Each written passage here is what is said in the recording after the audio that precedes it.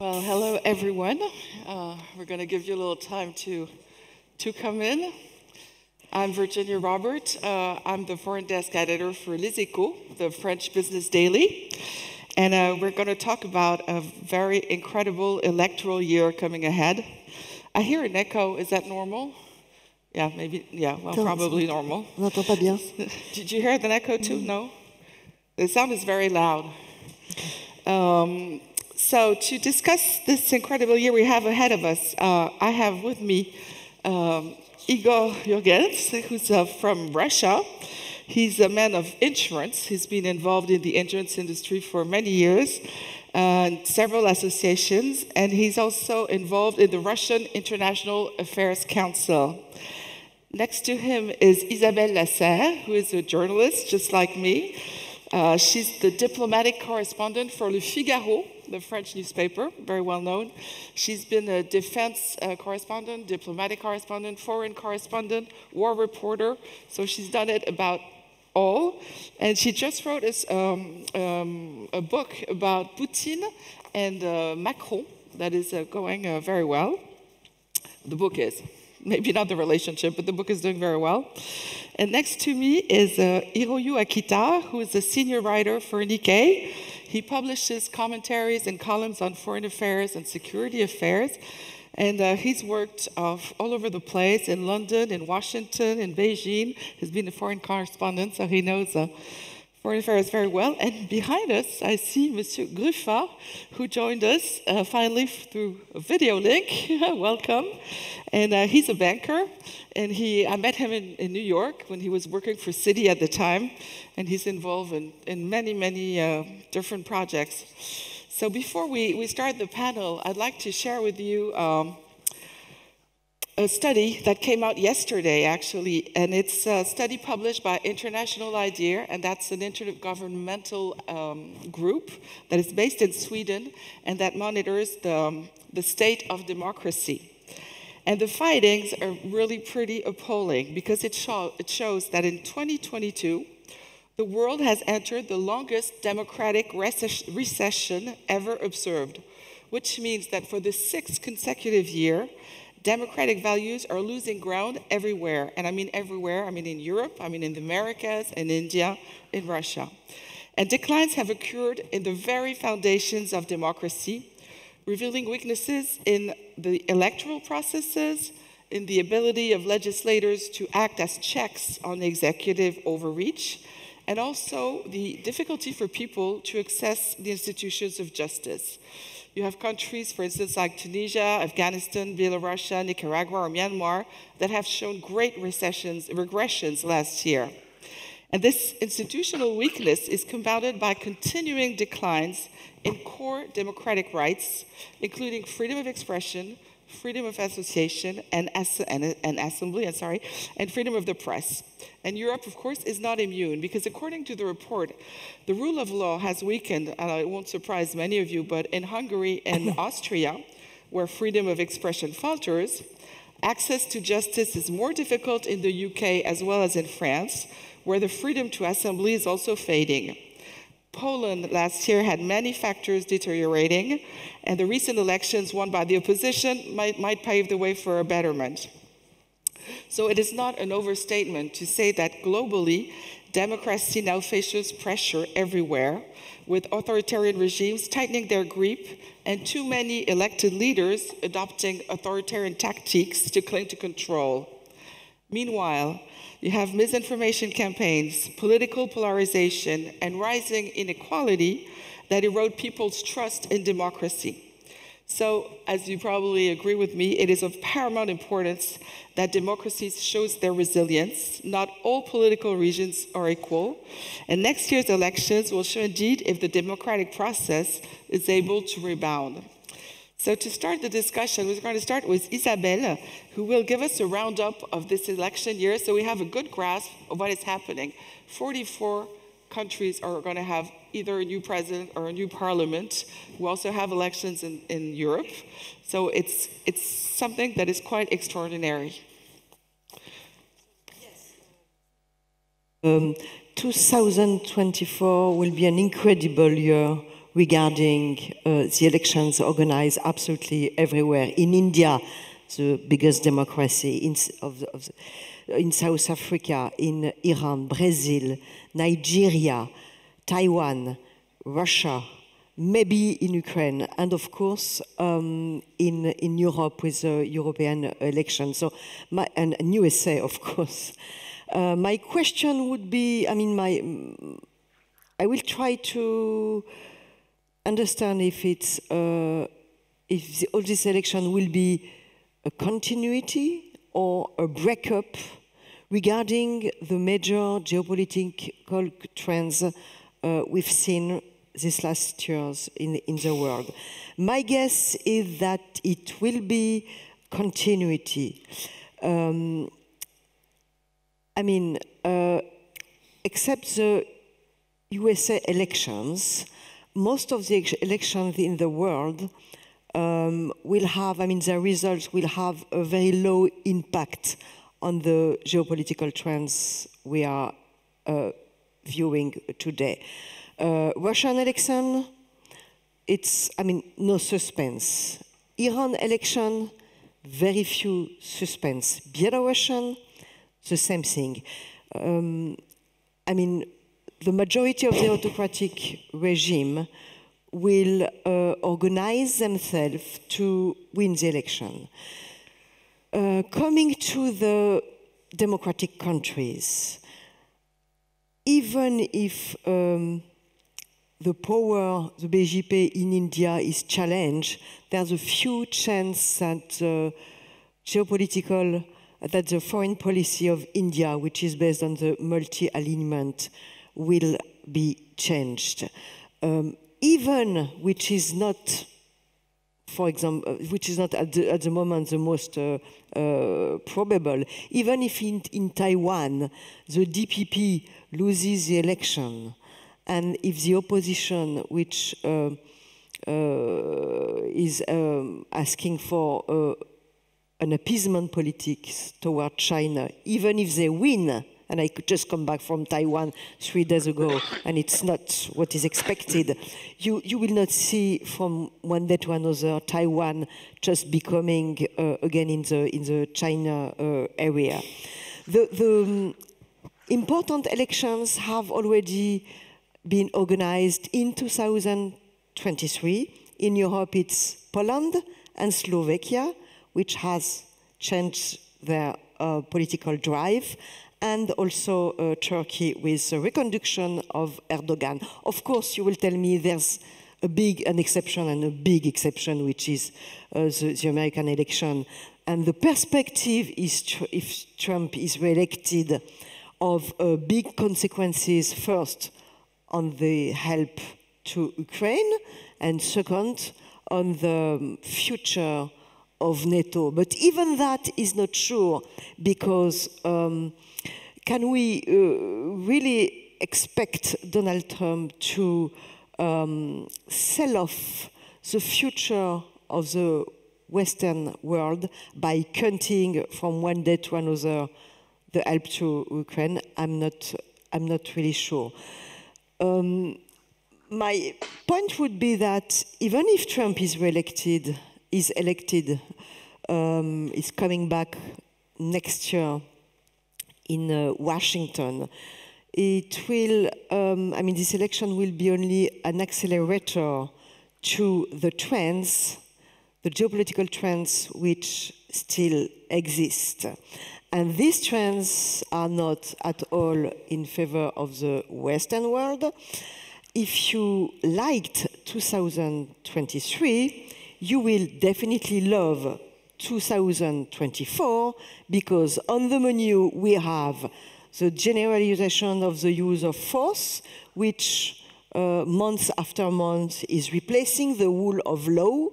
We'll have the continuing of the collapse of the international order from 1945, and with it the international institutions which were a guarantee for peace, like UN, and also the disarmament treaty. We'll also have new challenges to the Western world, the continuing of the decrease of democracies, and the augmentation of the autocracies will have the continuation of the split of the world in two parts, not camp, but part, or much more family. One is the South Global and the other is the Global North. And whatever the election, the result of the election will be in India, in South Africa, in Russia, even if the States, this time will continue and will be boosted. So for me, as a Western journalist traveling all around, more than the elections, the determining influence on the geopolitical trends in 2024 will be who's going to win the war between Russia and Ukraine, and secondly, what will be the consequences of the war between Israel and Hamas. And meanwhile, waiting for next international order with new rules that everybody will have to work on. The previous one will continue to collapse, and we'll have more crises to come in this world, which is becoming a jungle. One may be the crisis between Taiwan and China. Others could happen in the Balkans, and of course in Africa. I will end by a sentence of Joe Biden. Yesterday he was having a conversation with the president of Chile, and here's what he said. He said, in my view, there comes a time, maybe every 6 to 8 generations, where the world changes in a very short time. Here we are, and I think what happens in the 2-3 years are going to determine what the world looks like for the next 5 or 6 decades. Okay, thank you. So a very defining moment, but not especially coming from the elections, as you said, because the most important ones were this year, Poland, Slovakia, of course. Nevertheless, there's the big one next year that everybody's looking at, and it's 2024. I'm turning to you. Actually, I'm seeing you here too, Jean-Claude. So maybe we can have a highlight on what is happening in the United States and where the debate is going right now. The floor is yours. Good morning, good evening. Hope you can hear me well. I wish I could be with you. Unfortunately, when I was about to board my flight, I had a slight health issue to deal with, and unfortunately, I couldn't board the flight, and I miss so much being with you and networking with many of you who are long-term friends. My apologies. I will try to cover in a few minutes what you, I guess, expecting me to talk about, which is the US presidential election, and I would say more generally the election in November 2024, both from the domestic standpoint, but also from the point of geopolitical environment. You know what's happening in November 2024, which is almost exactly a year from today. The president will be elected for 4 years, the House of Representatives will be elected for 2 years, and in the Senate, 33 senators, which is about 1/3, will be elected for a period of 6 years. Let's deal with the Senate and the House of Representatives. 20 Democrats and 3 independents that normally caucus with Democrats are standing for re-election. Some of them are not standing for re-election, but say those are the seats. And then 10 Republicans. So the total of 33. The forecast at the moment is that 14 are solid Democrat, 1 is leaning Democrat, 5 are leaning likely Democrat, and 3 so-called toss-up where the result will depend on the day of the election. And the Republicans are almost all likely to be re-elected. There could be a change of majority in the Senate, but right now, as you know, there is a majority of Democratic senators, 51 to 9, and there is the casting vote of the vice president. So the Senate could be changing majority. It will largely depend on what I call the coattail effect of the presidential election. The House of Representatives, 435 members, 221 Republican, 212 Democrats. That's since the last midterm election in November, exactly a year ago, and 2 seats are vacant. My prediction is that after the zoo that we've seen for the election of the Speaker, it's very unlikely that the Republican will be able to keep the majority in the House, and the House could again become Democratic by a slight majority. So we are now in the period where each party, and as you know, there might be several candidates, but at the end of the day, there are 2 parties in the United States, Democrat and Republican, and we are at the time where each of them is choosing their own candidate for next year's election. The president, this is the tradition, whether he's Republican or Democrat, a president with who we call an incumbent is likely to stand without being challenged for re-election. Yet, Joe Biden is facing some opposition for a variety of reasons within his own party. First of all, his age.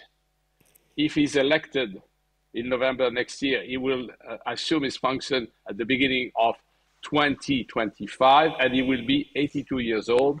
And when he finishes his mandate, he will be 86. He will be the oldest president in the history of the United States. He's also facing other issues. He's facing issues of his vice president, Kamala Harris, who's never been convincing and who's not liked and respected even by our own party, the Democratic Party. She's never been able to impress. And as you know, I mean, if something happens to the president, Kamala Harris immediately steps in and becomes the next president. Americans, starting with majority of Democrats, are very uncomfortable with that. And then he has issues with his son and the business, I would say, business activities of his family. So the matter is, it's quite simple. The people know that he will be, unless something happens to him between now and the election, he will be the candidate for the Democratic Party. Yet this is not the candidate that the Democratic Party would like to have. Biden was elected in 2020 largely because he was the alternative to Bernie Sanders that people find too left-in, and therefore, and he didn't really campaign, and he was lucky to face Trump, who had a lot of issues. So he was elected. This time it's going to be much tougher. So people are not convinced that Biden is the candidate to face Trump, assuming Trump is the nominee of the Republican Party. Now let's switch to the Republican Party. Same story on the Republican Party side.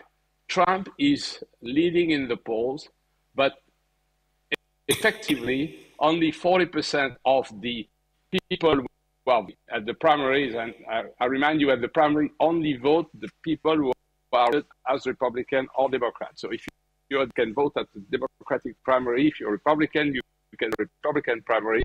But those who are independent, and most of the majority of Americans are neither Republican nor Democrat. They are registered as independent. Trump only gets 40% or less of Republican voters. 60% don't want Trump. Now, the problem is that they don't agree relative to Trump. So Trump is, like Biden, not the candidate of the party as it stands now, at least the majority of the Republican voters. For a variety of, first of all, his personality. I mean, some people, and quite a few people, don't like his personality, his style, his attitude, and so on and so forth. Then he has a lot of legal issues to deal with. I mean, personal issues, sexual assault, but also he took some classified document when he had function and brought them to his in Florida and really stopped and didn't care and lie about it. Then he reached the election. Then there was this famous January 6th, 2021, when there was an assault on the Capitol, which shocked a lot of people in the world, but shocked a lot of people as well. So, and I can go on, and And Trump essentially is perceived as an egoistic person. He has done a number of things when he was president because he followed some of his advisors, some advisors who were better than some others. But net, people don't feel that Trump, who is also not so much younger, I mean, maybe a couple of years than Biden, is the American would like to have as the next president. So what could be the outcome? You know? My view is that it's going to be Trump, Biden, certain. So, as I said, could have health issues and other issues between now and the election and be replaced by a governor. Not for sure. And Trump is facing challenges. And although he leads in the polls, he leads in Iowa, he leads in New Hampshire, he leads also in South Carolina. Two alternatives are waiting in the wings. Governor of Florida, personally, Ron DeSantis won his election during the election of 2020. I don't think that, I mean, it was a very significant, but he's done a number of missteps since re-elected, and his campaign is not going well. So he's relatively strong, could be to Trump. Now I see him sort of gradually fading away.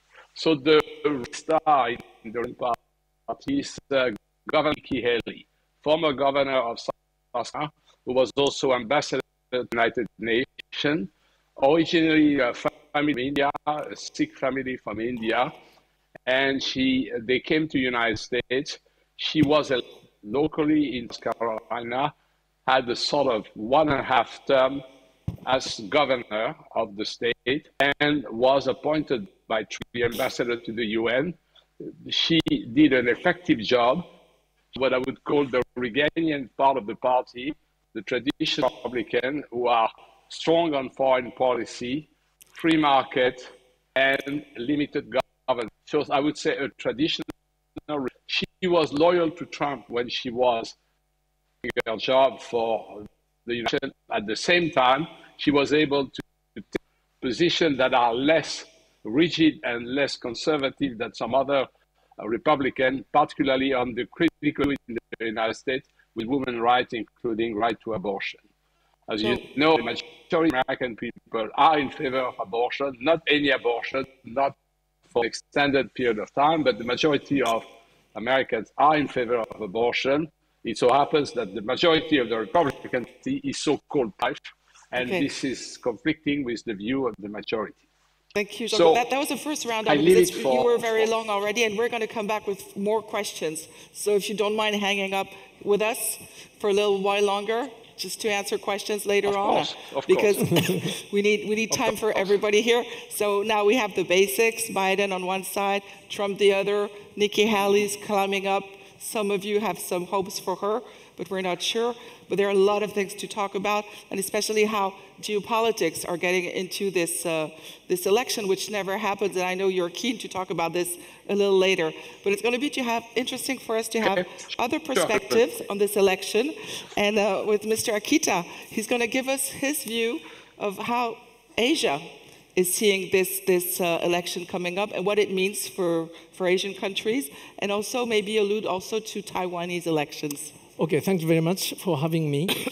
Since I'm from one of the most dangerous geostrategic locations, surrounded by Russia, North Korea, and China, and Japan is just next to Taiwan Strait and Korean Peninsula, and Russia has been occupying Japanese territory for about 70 years. So please allow me to present a bit pessimistic view. In that context, I'd like to make 3 points. One is about the prospect of U.S. presidential election. I don't go into detail because Jean-Claude gave us a lot of details. Then, secondly, its implication, U.S. presidential election implication for Asia or for U.S. allies and partners. And then, thirdly, about the Taiwan presidential election next January. So first, prospect of U.S. presidential election. I traveled to southern part of the U.S. last month, like Georgia, to meet many Mr. Trump's supporters, and I did. And that reminded me that two things. One, they are very, very serious. They are seriously supporting Mr. Trump. But more importantly, many people say that US economic situation is terrible. Though objective economic data says unemployment rate is quite low and the US economy is kind of growing. So I asked the political scientists about it. And they say it is bipartisan bias. So people do not accept objective data anymore. So this means that I think that US election next year is not a topic to analyze based on objective data because people don't buy it, but rather it is de facto political civil war. Oh. So if it is political civil war, maybe prospect would be very, very highly polarized, and whether Mr. Biden or Mr. Trump will win, it's going to further deepen the division of the United States. So that is my first prospect on the US presidential election. And secondly, second point, implication of US presidential election to the US allies. Whether Mr. Trump will become president or not, I think that US election will further accelerate so-called Plan A dash trend. Plan A world is the world in which US maintain dominant power and strong leadership so that US allies or partners could keep riding on US security umbrella or relying on US leadership. That is a Plan A world. But maybe first Trump administration brought world to Plan A dash world. So we are now at the Plan A dash world. That is, US allies or partner still keep relying on US military presence or leadership to some extent, but realize that Plan A is not sustainable anymore. So make more effort to defend itself or to make more security or military contribution to sustain US military commitment. For example, Japan made a decision to launch biggest military buildup after World War II, namely double its defense budget within 5 years. And also Japan reaching out to Australia, UK, South Korea, France to enhance security cooperation to support or complement US military presence in the Pacific. So I think that US presidential election will be highly polarized. And if Mr. Trump gets elected, the world will further accelerate the shift from Plan A to Plan A dash. But even if Mr. Biden gets elected, it will highlight how US have to face the challenge internally. So I think regardless who will get elected, the world will accelerate Plan A dash trend. But for the country, but some of the country, maybe Plan A dash, that is to sustain US military commitment or leadership, maybe for some country it will not be possible. Maybe Middle East, US is reducing footprint. So for that country, next year will be the beginning of the real Plan B world. So my point is that shift from Plan A to Plan A dash or Plan B world. So that is the second point. And third and last point is about the Taiwan presidential election. next January, I think that whether ruling party's candidate or opposition party's candidate win, there will be a common ground. That is status quo, maintenance of status quo. Oh, yeah. According to a public poll, majority of Taiwan people really wants to maintain status quo. So if ruling party candidate win, maybe he will try to keep a distance from mainland China, but will not call for independence. If opposition party leader will win the presidency, maybe he will try to embrace more dialogue with China, but will not embrace China's economic or political sphere of influence to the extent to change the status quo. So that is a prediction. Thank you. Okay. Thank you. Well, it's interesting because Isabelle said these elections are not really going to count because it's not going to change much afterwards, because what matters is what's going to happen on the battlefield in Ukraine and in Israel. And you're saying that whatever the elections are going to bring about in the States, definitely we're going to see an importance lessening for the United States as the big ally. Yeah. So now we're going to turn to Igor, who's Russian. So he's going to talk to us about his view of the American elections, but also talk to us about the Russian election, because Putin should announce very soon that he's a candidate, which should not be a big surprise. But how is it viewed from the inside, especially when the war is going on, people and soldiers are killed? How does he present himself to the Russians? And your take on the American elections also. Thank you very much. Thanks to Thierry de Montbrial, because from 2008, being a participant of the World Policy Conference, that's worth an award. There is no suspense in Russian election.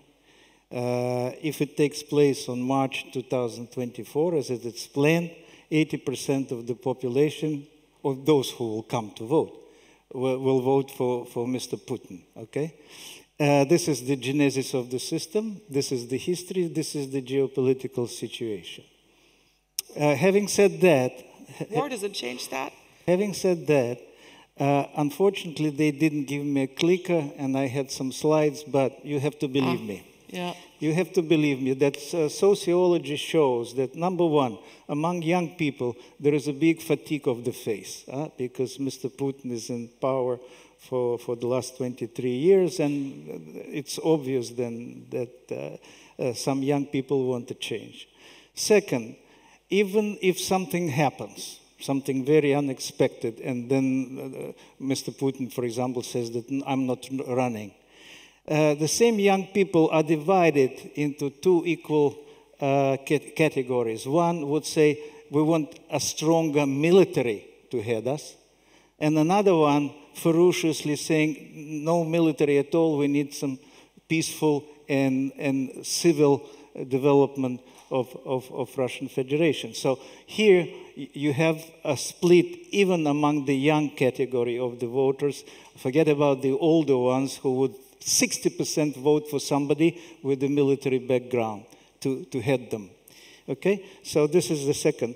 Both of them, both categories and both age groups would vote for more social justice. And the talk about the progressive income tax, which is going on for decades, and we still have a flat 13% income tax. The talk about the oligarchs who are around the Kremlin and they run the country and not us running the country, and so on and so forth. So whoever wins should take this into very serious consideration.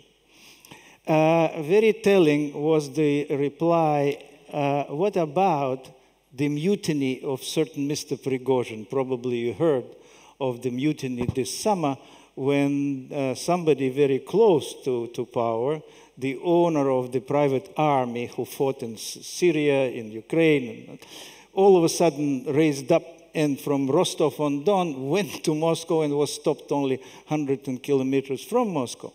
So the reply of both young and old was 50% supported them. That's telling in terms of the general mood of those who are going to go and vote. Okay, so this is it. You have to take into consideration the feeling of social injustice, the need for change, at least in the younger part of our population, and nevertheless, strong hand and preferably something military, somebody military on top of us. Again, I will end up this part by saying that 80% of those who will come will vote for Mr. Putin. It's organized, but it's also genuine support for the figure who is leading the country at the moment. Very strong and influential people around him, around Putin, and visible on the political screen and political stage of our country, they say, why do we need election anyway? 80% is a given. The support is a given. We're in a war. Why bother? Why do we distract attention of the people? I would say that Putin will not buy this because he needs a referendum on what's going on. So he will probably need a real and clean results from the different territories. We don't forget that Russia is 1/7 of the landmass with 100 nations and nationalities. It's very telling and interesting to know who reacts on what and how at this present stage of the serious geopolitical conflict. So it's like a survey for him. It is a survey and a referendum for him and for people around him who run the country in his name or together with him.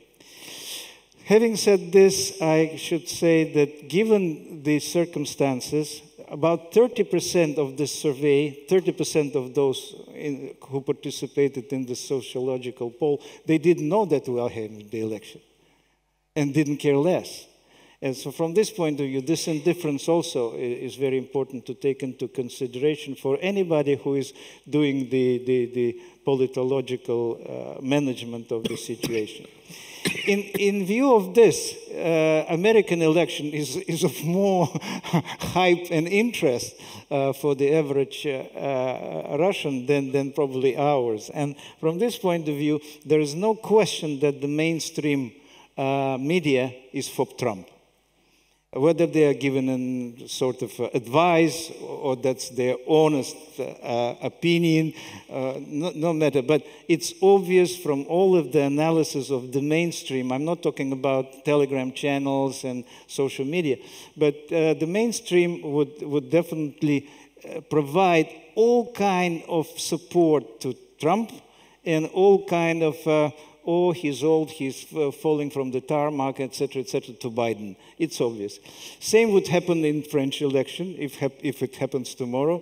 Same kind of arguments will be in favor of Le Pen and against Macron.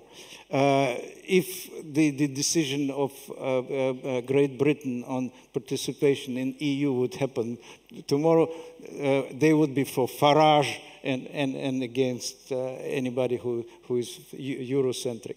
So that's obvious. That's the result of the geopolitical situation. And again, no matter what, after March 24, if everything goes according to the normal plan, very serious messages will be delivered to Kremlin to take care of what's going on. And from this point of view, of course, we are now a junior partner of Chinese People's Republic, and certain elements will definitely be taken care of, not only in Moscow, but in Beijing too.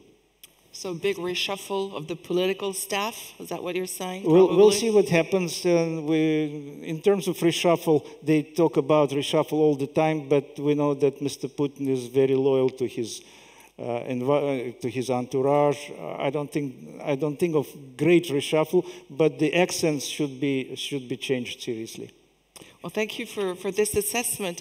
Jean-Claude, I know you're back. I don't know if they can put you back on the screen behind us, but I wanted to ask you, yes, you're back here. Yeah. You had disappeared for a while. When we talked over the phone, you said that something that never happened in US elections before was the theme of foreign policy becoming of importance to Americans, and that usually never happens.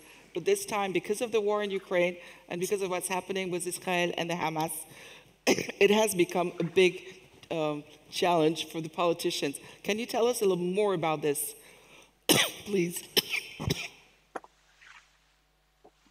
Yes.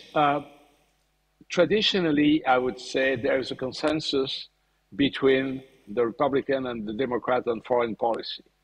And I heard what some of the panelists were saying about the quasi-civil war in the United States. This is true that we have a bipolarization of American politics. But this bipolarization is no longer just on domestic issues, it's also on foreign issues. And let's talk about Ukraine for a period of time. When Russia invaded Ukraine a year and a half ago, there was immediately overwhelming support to help Ukraine and not getting involved directly, obviously, in a war, but providing massive support, financial support, but also military support. And this military support has been overwhelmingly support at the beginning, endorsed by, I would say, both sides, the Republican and the Democrat. But over time, we've seen gradually less support from some part of the Republican Party. The Republican Party is not just one bloc. You have, I would say, the Trump minority, you have the traditional isolationists who are not supporting foreign involvement, and that's led by people like Rand Paul. And then you have, I would say, the Reaganian part with Nikki Haley, but also people like Tim Scott and Mike Pence and so on, who want the United States to be involved and play a role, if not dominant, at least significant in foreign policy. That's until very recently, Biden has been able to get from Congress, both the House and the Senate, the financial support that he needs. And let's face it, very cynically, you might say, the United States has been benefiting from the war in Ukraine for three reasons. First of all, remember some time ago, your French president was saying, NATO is brain dead. I mean, NATO has never been stronger. That's one fact. And two major countries who had stayed neutral since World War II are now joining NATO, Sweden and Finland, which is extremely significant. So NATO has never been stronger, and the countries that are on the border of Russia want NATO to be more involved, to protect them, because they believe that if Ukraine falls, they're likely to be the next target.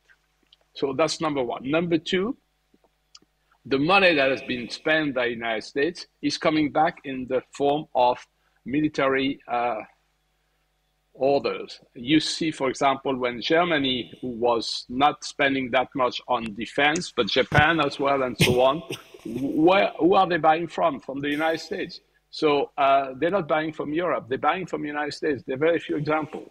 So, and third, on the energy side, US, which is more or less self-sufficient, and Trump played a role for that, is now supplying Europe with the natural gas that they used to get from Russia.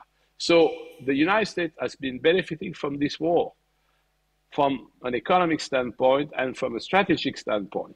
At the same time, there's less and less support for additional aid to Ukraine, simply because this war is lasting longer than many people were expecting.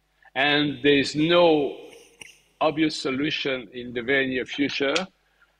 We know that Trump would probably drop to a significant extent the American help to Ukraine, but part of the Democrats are also now more hesitant. And one reason is simply the fact that we now have this war in the Middle East between Israel and Hamas.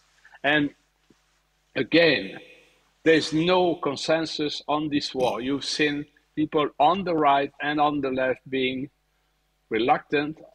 Biden has been extremely supportive of the Israeli counteroffensive on Hamas and the ground invasion in Gaza.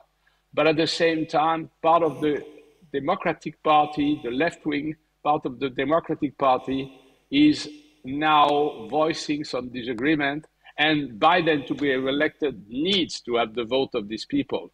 As you know, I mean, there's no Bernie Sanders or Elizabeth Warren running against him. He's unopposed from practical standpoint. It doesn't mean that he may not lose vote that could be critical in some states if the war lasts for too long and if the civilian casualties in Gaza become, I would say, unbearable. So we have a situation where, yes, the next presidential election in the US could have significant impact. The question of Taiwan is very critical. There is a minority of people in the United States who would support an American involvement should China attack Taiwan in the very near future, but this is only a minority. The Americans feel in majority that they can only get involved in a foreign war or foreign conflict if there is a significant component in the American society that support this involvement. That was the case, for example, during the Ireland-UK conflict. There was always a support for the Irish side on the American, because of the large Irish community. Okay, so what you're saying... The Jewish community in the United States, you're probably aware of that. You know how many Jewish people in the United States? 7.6. There's more Jewish people in the United States than in the state of Israel. The state of Israel has a population of 9 million people, but only 43% are Jewish people. So we are in a situation where there is, and in New York City, where I live, 1.6 million people are part of this Jewish population. The Muslim population in the United States is 3.5 million people. And the Muslim population is not just Arab. There are people coming from Africa, there are people coming from Iran, there are people coming from Somalia and Egypt and so on. You also have 3.5 million Arab people. So, but in 2050, the projection is that there will be 8 million Muslims in the United States, which means that the Muslim population will surpass the Israeli population. Bottom line, I think this election in November might see some shift of vote based on consideration of what's happening in Taiwan, what's happening in Ukraine. But frankly speaking, if you watch American TV and listen to the news and read the newspapers these days, nobody talks about Ukraine anymore. We used to have Ukraine all over the screen. Now it's all about Gaza, Israel. And this is a real concern, I know, for the Ukrainian government, because the new speaker is pushing some funding, but is separating. Biden wants a package to support Ukraine and Israel, and the Republicans say, no, we should split. We should vote on the help to Israel, and we should vote on the aid to Ukraine. And we know why they do that, because they're probably not likely to support additional money for Ukraine. But it's interesting to see that, as in Russia, somehow the elections are going to be a survey of what people think, and especially regarding foreign affairs in the United States, which is something we really didn't have a big grasp on up until now. If there are any questions in the room, I think we have 20 minutes. Yeah, there are a couple. So if you can bring a mic, somebody, please. So I see two. There's one gentleman in the Monsieur Fouché, and another gentleman in the back. Excuse me. Yeah, if you can raise your hand. Can you give it to Monsieur Fouché, please? Là, devant. Sorry, next time. Sorry. A former ambassador and a géographe de renom. A short question to Jean-Claude. Do you see an alternative candidate on the side of the Democratic Party who would be the equivalent of Nikki Haley for the Republican Party? Thank you. short answer to your question, governor of California or governor of Michigan. That would be Gavin Newsom, the governor of California? Yeah. Yeah. Yeah. So there's a question over there, the lady with the mic. And I think the young man, you had a question too, right? Okay. Thank you. I'm Daniel Andler from Paris, Sorbonne. I'm dumbfounded that none of you ever mention the role of social media and the role of artificial intelligence in the amplification of well-known propaganda tricks. I mean, the journalist from Japan said people are immune to rational arguments. Not so much. I'm not so convinced. They're not immune to propaganda when it's done in a certain industrial way. Anyway, whatever your opinion is on this important and well-known topic, what you think about it and what you think what is going to be the role of these AI-powered propaganda systems for the coming elections. Well, this is the perfect timing for a question because this was actually one of my questions, but I'm very glad you brought the topic. So the power of generative AI, do you think, like, for instance, politicians should have some kind of transparency during the elections, saying, now this is our roadmap, we're not going to use AI, or if we use AI, that's how we're going to do it. Is this something that should come up now in the political discourse in campaigning? So maybe Mr. Akita? Yes, I think that it is a very, very serious problem, and I think there should be some restriction. Because the situation is that political landscape is polarized, but also, especially in the US, I can feel that there is a huge polarization of media itself. So when I turn on the CNN, I watch some news program, but then I turn to Fox News, it's totally parallel world, and then I switch to another one. So I think that even objective broad TV program provide different angle. So without any restriction on the free flow of information in unrestricted cyberspace, it will amplify very chaotic situation, and it can be easily disrupted or manipulated by some actor. So, Igor, I'd like to have your take on this because, there's a lot of accusations against Russian trolls during the elections, especially in 2016 in the States. What do you answer to this question? Because it's a real fear. Yeah, since the official election is overly organized and fully controlled, then in the mass social media, you have a lot of different opinions, some of them very exotic. Some of them goes a little bit, beyond reasonable, etc., etc.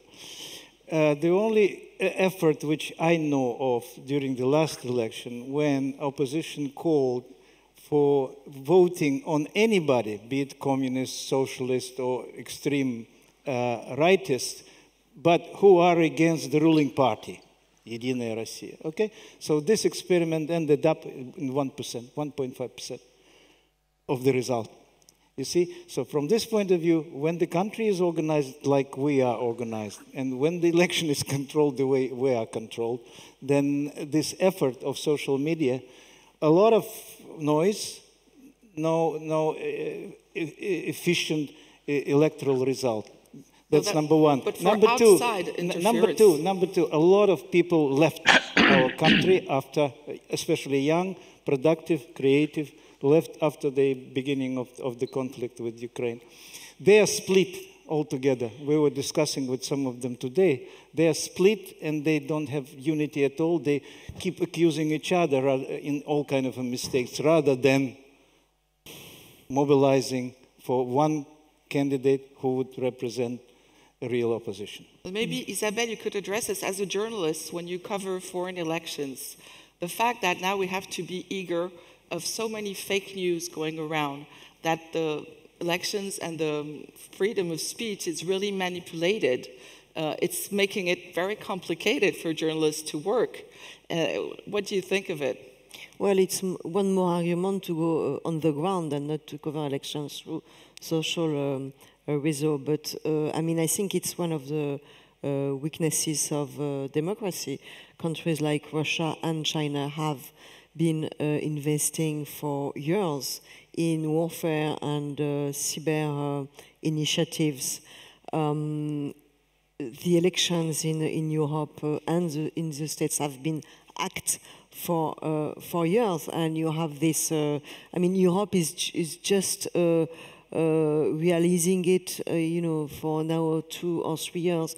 But the changes come very slow. For years, we have considered that in the cyber area, for example, our purpose as the democratic countries was not to have an attack department in the cyber area, but only a defense department.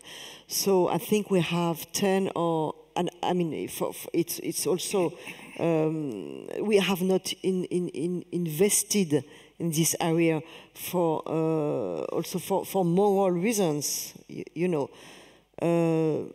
So it's very difficult today to be, to be protected with efficiency. I just come back from Taiwan, and this is very interesting because Taiwan is subjected during each elections by cyber attack from China, influences through the medias of the Kuomintang and paid by China. And this year they succeeded to low down the level of fake news by forbidding the, the system was that China was influencing the Taiwanese people through, by investing in the religious institutions. So Taiwan succeeded to cut the transfer of money coming from China to Taiwan. So this year you have a decrease of, I think, 40 or 50% of the Chinese influence directly in the Taiwanese influence. So this is an example, but we are far away, of what should be needed to do. I know that in France, we're just starting, and you said we have a very defensive position right now, not offensive at all. It's a taboo thing. So I know there was another question. I don't know if you have a microphone. Oh, and there's one just... Okay, go ahead. Does it work? Yes. John Andrews here from The Economist. A question for Jean-Claude. Is it plausible that Joe Biden can somehow persuade Kamala Harris with a good job offer not to be his running mate? And if so, does he need to find a black woman as her replacement? And clearly Gavin Newsom would not be such a woman. And if you take the Republican side, do you think Nikki Haley is actually basically running to be Trump's running mate? Okay. I think it's too late for Biden to replace Kamala Harris. He's made the announcement Kamala Harris will be running with Biden if Biden is the nominee, as it's likely to happen for the Democratic Party. So if Biden wanted to replace Kamala Harris, it would have been done months ago, essentially when he announced his candidacy. So she's the candidate for vice president, and this is, frankly speaking, one of the arguments that the Republican will be and should be using. When you look at Biden, the way he behaves, what he says, the way he expresses himself, people have to think that Kamala Harris is likely to be the next president. I wish him well, but Kamala Harris is likely to be the president that the Democratic Party will elect if they vote for Biden. That's number one. Now, you asked the question. I had the privilege of meeting twice Nikki Haley when she started the campaign during fundraising events in New York. And I had conversation one-to-one with her. And she said it very, very publicly. She said, I'm running for president. I'm not running to be the vice president. And I truly believe her. I think, let's frank, she's 53, 54. If she doesn't make it this time, she has a very good chance of being the nominee for the next election. 4 years from now, she will be 57, 58. So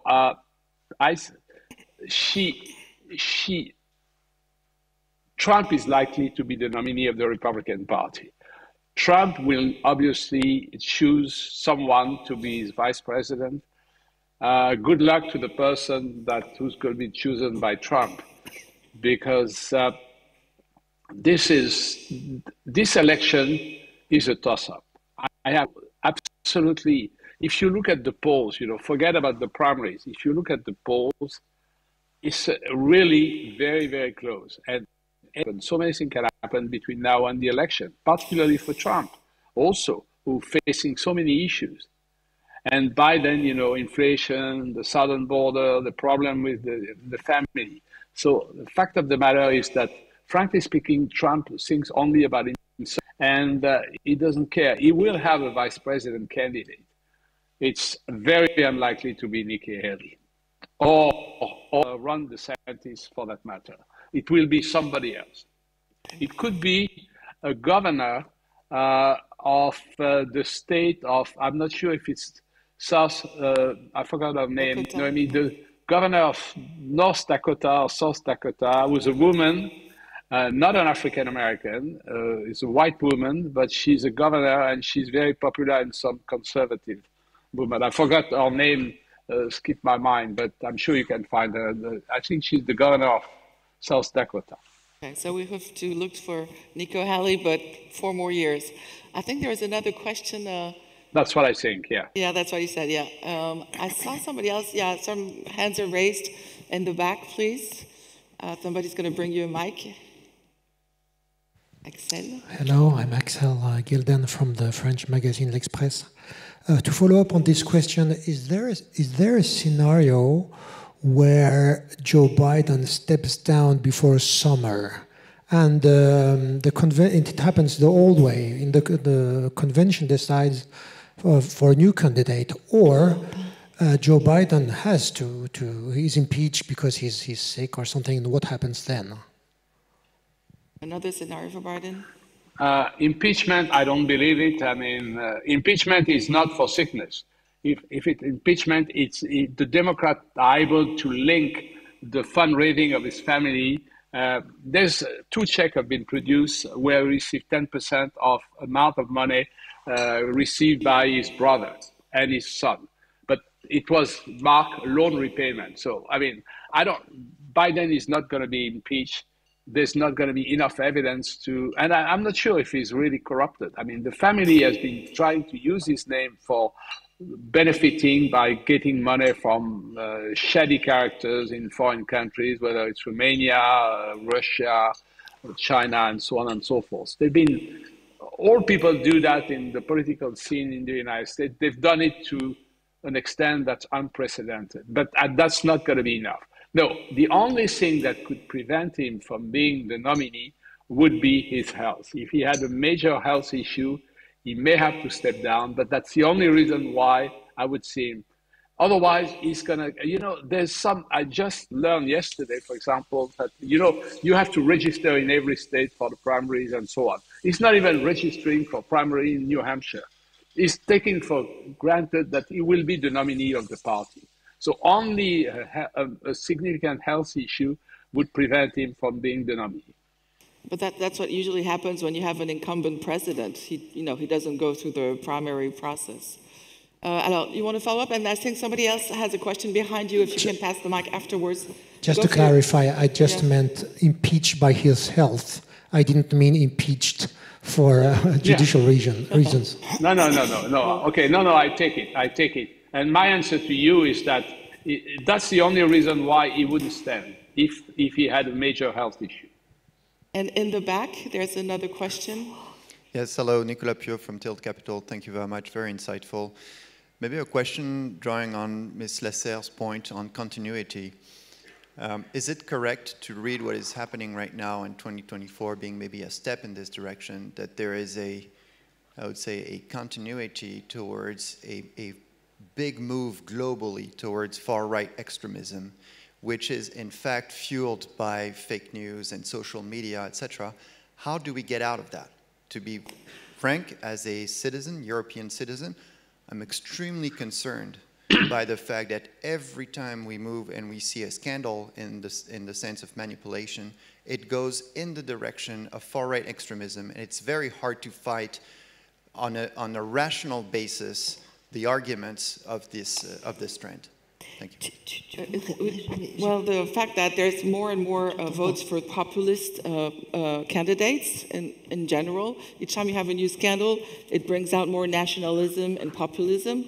But it's often true, but it's not always the case. Like what we saw in Poland, after some years of government, the opposition was able to find another path. So, I mean, we have to be confident in people who are voting and, who are able to choose differently. But it's true. And if you look at Europe, for instance, I mean, a lot of nationalistic countries have been building up, and we have a lot of governments and coalitions now with the far right, and that never happened before.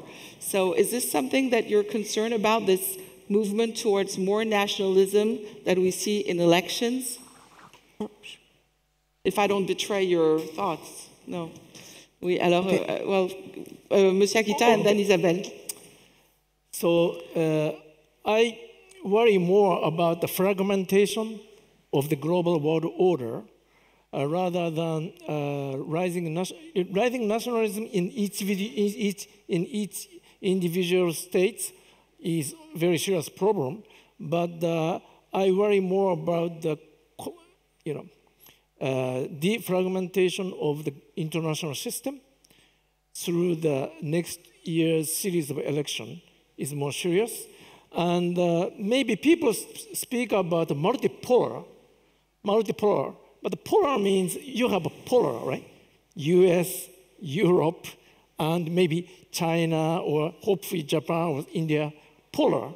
But maybe world will be more like a multi-universe without a strong polar, but the universe coexists together without any order.